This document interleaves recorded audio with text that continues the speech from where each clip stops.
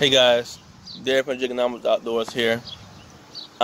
Came home today to a little surprise. I got some new toys in the mail. Thank you to Eric and Leann Howard from H&H Rods and Reels for sending us these poles and these reels to try out down here. Really appreciate it. Thank you guys for using our jigs and promoting our jigs like you do as well.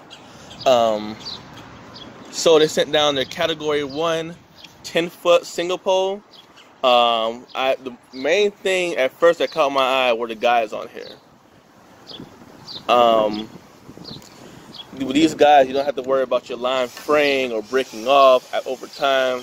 They're very well built. This entire rod is very well put together. You see from the grip all the way up, it's a very well put together rod. You can tell they put a lot of time and detail into these rods.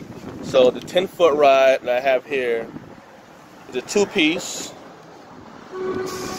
very easy to put together, very well balanced, really light, which is very important when selecting a rod that you're going to be holding all day. Think about it, you're in the water 4, 6, 8 hours, sometimes 10 hours a day fishing. You don't want to have a heavy rod, especially down here with us single poling. You want to have a light rod and reel that you can use when you're jigging that's not going to get your arms tired. They also sent down a reel. It's their KF 500 series reel, very small. Crappie fishermen down here in Florida and these other single poling guys love small reels. Why? For the same reason.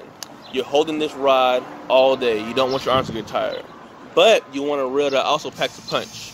And this reel has 7 ball bearings. Very smooth. Very, very smooth.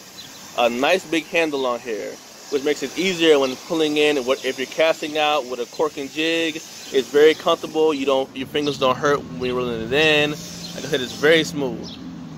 Still going. Probably one of the best crappie reels I've held in a very, very long time. You can tell it's very durable. It's very light, but the parts that matter are very well put together.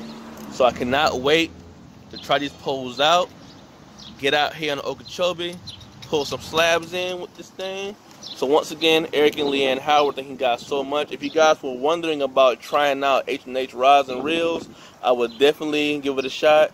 Jiganomics Outdoors approved. Thank you guys so much for watching, and tight lines.